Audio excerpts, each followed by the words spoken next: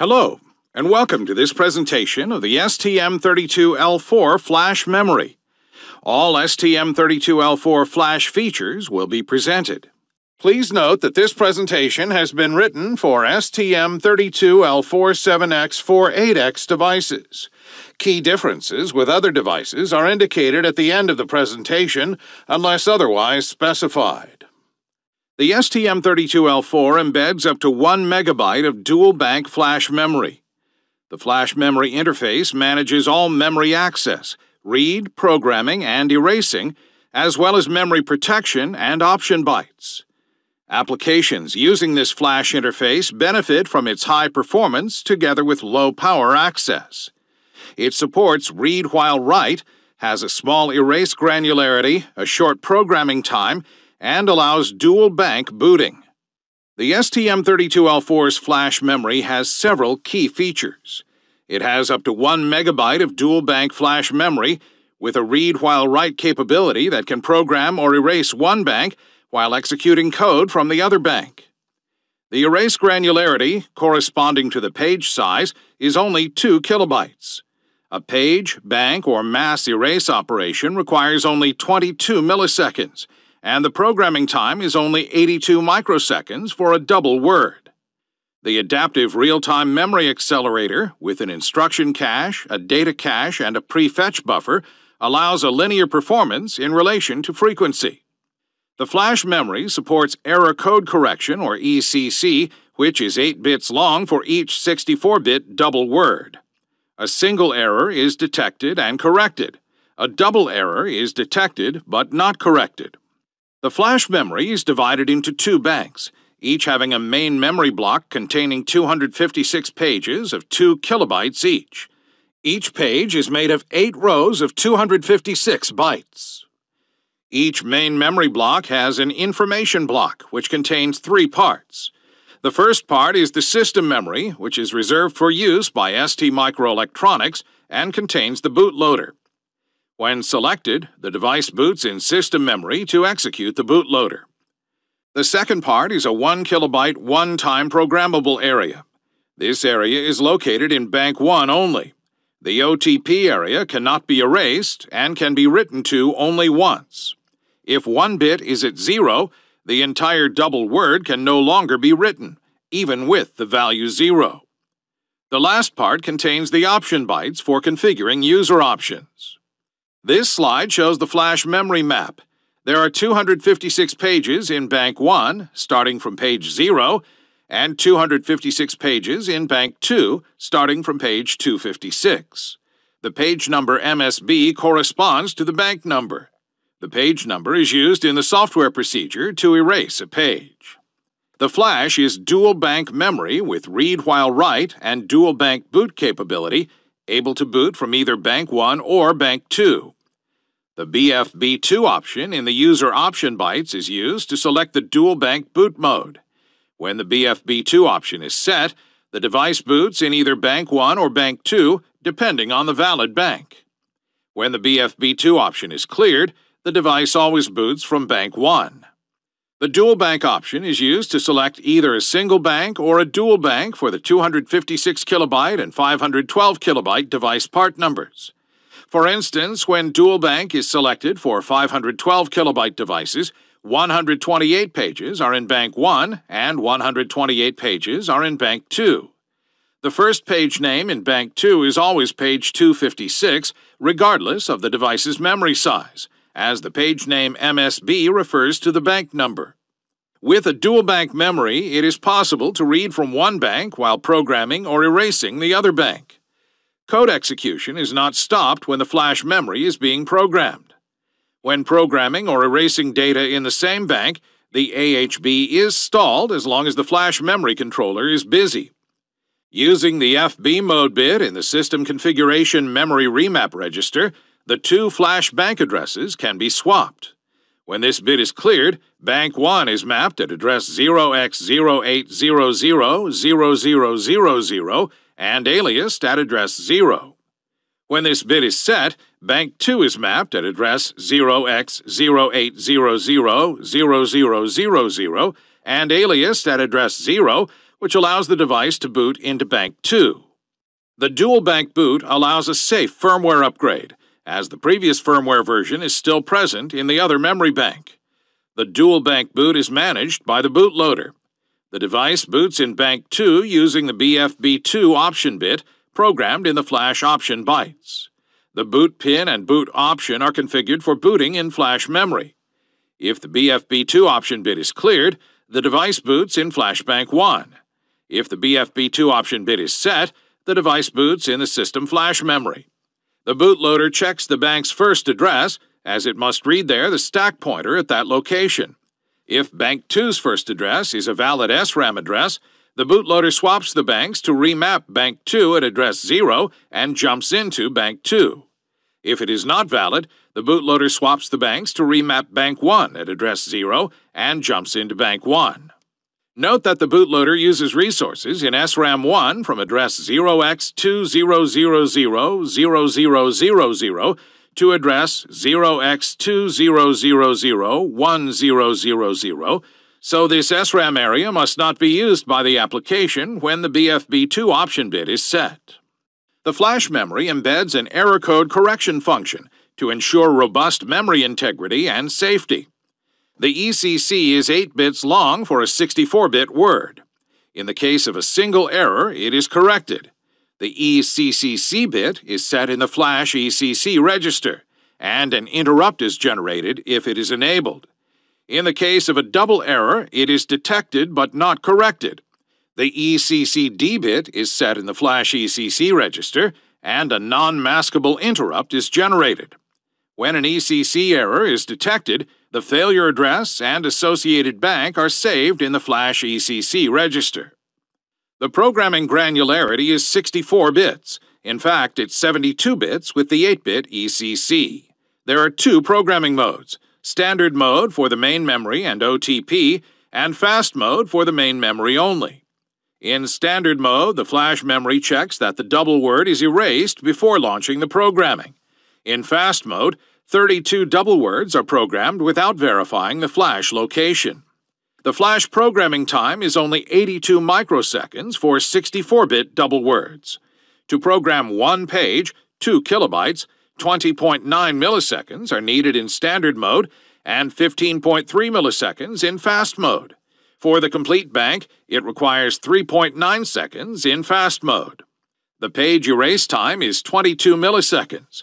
It also requires only 22 milliseconds to erase one or both banks, as both banks can be erased simultaneously. The short programming and erase time, plus the small page size, make it convenient for data EEPROM emulation. A fast programming mode allows you to program 32 double words faster than in standard programming mode. Only the main memory can be programmed in fast programming mode. The flash address location contents are not verified by hardware before programming in fast mode. The 32 double words must be written successively.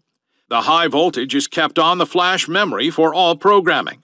The maximum time between 2 double word write requests is the programming time, which is approximately 20 microseconds.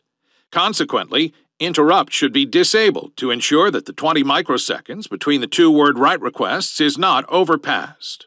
The minimum clock frequency must be at least 8 MHz in fast programming mode. This slide compares standard and fast programming modes. Standard mode can be used to program the main memory and OTP areas, while fast mode cannot be used for OTP programming. Standard mode allows programming 64-bit double words, or 8 bytes, whereas fast mode only allows programming 32-bit double words, or only 256 bytes. In fast mode, the address location content is not checked before programming. The CPU clock frequency must be greater than 8 MHz and interrupts are prohibited. It takes 2.6 milliseconds to program 256 bytes in standard mode and 1.9 milliseconds in fast mode. The flash memory is guaranteed for a minimum of 10,000 cycles up to 105 degrees Celsius. Data retention is 30 years after 10,000 cycles at 55 degrees Celsius, 15 years after 10,000 cycles at 85 degrees Celsius, and 10 years after 10,000 cycles at 105 degrees Celsius. It is 30 years after 1,000 cycles at 85 degrees Celsius, 15 years after 1,000 cycles at 105 degrees Celsius, and 7 years after 1,000 cycles at 125 degrees Celsius. In order to read the flash memory, it is required to configure the number of wait states to be inserted in a read access, depending on the clock frequency. The number of wait states also depends on the voltage scaling range. In range 1, the flash memory can be accessed up to 80 MHz with 4 wait states. It can be accessed with 0 wait states up to 16 MHz. For range 2, it is up to 26 MHz with 3 wait states. Thanks to the Adaptive Real-Time Memory Accelerator, the ART accelerator, the program can be executed with 0 wait states independent of the clock frequency. This provides an almost linear performance in relation to frequency and allows us to reach 100 dry stone MIPS at 80 MHz. The ART accelerator brings outstanding performance and reduces dynamic power consumption. It consists of a 1 kilobyte instruction cache, 256 bytes of data cache, and a prefetch buffer. The instruction cache contains 32 lines of 4 double words, and the data cache has 8 lines of 4 double words. Once all the instruction cache memory lines have been filled, the LRU, or least recently used policy, is used to determine the line to replace in the instruction memory cache. This feature is particularly useful when code contains loops. This architecture is chosen to provide the best trade-off between cache size, power consumption, and performance. After each miss, the cache is updated with only the requested double word in order to limit the flash access for power saving. In a line, the 4 double words may not all be valid. In case of a miss, the Cortex-M4 code takes the instruction directly from the flash memory. In parallel, the 64-bit line is copied into the current buffer enabled and iCache if enabled. So the next sequential access is taken directly from the current buffer. If prefetch is enabled, another 64-bit flash access is performed to fill the prefetch buffer with sequential data. When the data is present in the current buffer, the CPU reads the current buffer. The next sequential read is performed in the prefetch buffer, which is copied into the current buffer so that it is free to be filled with the next sequential data. If the data is not present in the current buffer, it is read from the prefetch buffer if it is present. If not, it is read from the instruction cache if there is a cache hit. Otherwise, a flash access is performed. The instruction cache behaves differently depending on whether or not the prefetch buffer is enabled. If the prefetch buffer is enabled, the ART instruction cache behaves like a branch cache. The cache is modified each time a branch or a jump occurs in the execution flow. Sequential accesses are issued by the current instruction buffer and the prefetch buffer. Each time the prefetch buffer is hit, its contents are transferred to the current instruction buffer, and a new flash access to fill the prefetch buffer is performed. In this case, the cache content is not altered. If the prefetch buffer is disabled, the ART instruction cache behaves like a normal cache. Since no prefetch buffer is available, even a sequential access will modify the cache content. The power and performance trade-off must be evaluated for each application to know whether it is better to enable or disable the prefetch buffer. For most applications, enabling the prefetch buffer allows us to slightly increase the performance, but with a higher consumption. Most of the time, the best energy efficiency is provided with caches enabled and the prefetch buffer disabled, as it often reduces the number of flash accesses. This slide shows the number of cycles needed to execute sequential 16-bit instructions without prefetch, when 3 wait states are needed to access the flash memory. Every flash access provides 64 bits or 4 instructions. 3 wait states are therefore inserted every 4 instructions at every flash access. This slide shows the number of cycles needed to execute sequential 16-bit instructions with prefetch enabled, when 3 wait states are needed to access the flash memory. After each flash access, another flash access is performed to fill the prefetch buffer. So, after all instructions are fetched from the current buffer, the next sequential instruction is read from the prefetch buffer, and no wait state is inserted as long as the instruction flow is sequential. Several flash memory protection options can be configured using the option bytes. The readout protection is configured using the RDP option byte. The readout protection prohibits any access to the flash memory, the SRAM2, and the backup registers by the debug interface, or when booting from SRAM1, or when the bootloader is selected. The proprietary code protection is configured using the PCROP option byte. This option protects a specific code area from any read or write access. The code can only be executed. The protected area can be defined with 64-bit granularity, and one area can be defined in each bank. The write protection is configured using the WRP option byte. This option protects specific code areas from unwanted write access. The write protected area can be defined with 2 kilobyte granularity. Please refer to the specific training about system protections for more details about these protection options. Several option bytes are available in the flash memory to configure certain specific features of the device. The user option bytes are loaded in 2 cases, either after a power or brownout reset, when exiting from standby or shutdown modes, or when the OBL launch bit is set in the flash control register. 3 option bits are used to configure the brownout reset threshold. 3 options are available to prohibit or allow the stop, standby, and shutdown low power modes. 4 options configure if the watchdogs are enabled by hardware or after a software configuration, and if the independent watchdog is frozen or not in the stop and standby modes. 2 options are used to enable dual bank boot and to configure the 512 kilobyte or 256 kilobyte devices in dual bank configuration. The NBoot 1 option is used together with the boot 0 pin to configure the memory used for booting. 2 options are used to configure if the SRAM2 is erased with the system reset and to enable the SRAM2 parity check. Several option bytes are used for memory protection options. The RDP for readout protection, PCROP for the start and end addresses of each bank, and WRP for the start and end addresses for each of the 2 areas of each bank. The PCROP RDP bit is used to preserve or erase the PCROP area when the readout protection is removed from level 1 to level 0. 4 interrupts can be generated by the flash memory.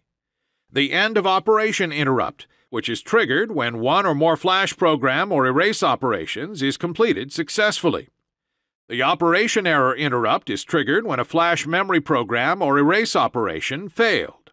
The read error interrupt is triggered when an address read through the core data bus belongs to an area of the flash protected by the PCROP option.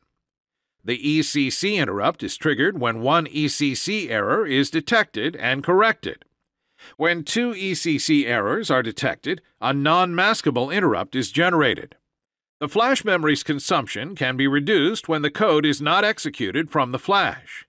The flash clock can be gated off in run and low-power run modes. It can also be configured to be gated off in sleep and low-power sleep modes. The flash clock is configured in the reset and clock controller. It is enabled by default. The flash memory can be configured in power down mode during the sleep and low-power sleep modes. It can also be configured in power down mode during run and low-power run modes when the code is executed from SRAM. Gating the clock and putting the flash memory in power down mode significantly reduces power consumption. In run and low-power run modes, the flash memory is active. Its clock can be disabled if code is executed from SRAM and the flash memory is in power down mode. In sleep and low-power sleep modes, the flash clock can be disabled and the flash memory configured in power down mode. In Stop 0, Stop 1, and Stop 2 modes, the flash clock is off. The content of the flash interface registers is retained. In standby and shutdown modes, the content of the flash interface registers is lost and must be reinitialized after exiting the mode. The performance of the flash memory is almost linear with the frequency using the ART accelerator. The CoreMark score is 268 at 80 MHz, which corresponds to 3.35 CoreMark per megahertz when the instruction cache, data cache are enabled and the prefetch buffer is disabled. In range 1 at 80 MHz, the performance is 3.32 CoreMark per megahertz when the instruction and data caches are enabled but the prefetch buffer is disabled. When the ART is disabled, the performance is only 1.55 core mark per megahertz. When comparing the energy efficiency, enabling the cache is very interesting, as the results are 24.4 core mark per milliamp when the ART accelerator is enabled and 13.2 core mark per milliamp when disabled. In range 2, energy efficiency rises up to 28.6 core mark per milliamp at 26 megahertz. This is a list of peripherals related to the flash memory. Please refer to these peripheral trainings for more information if needed. For more details, please refer to Application Note AN 2606 about the STM32 microcontroller's system memory boot mode. This slide presents the key differences between baseline STM32L4 7X 48X devices and other devices. The maximum size of the flash memory and the number of banks differ for each device.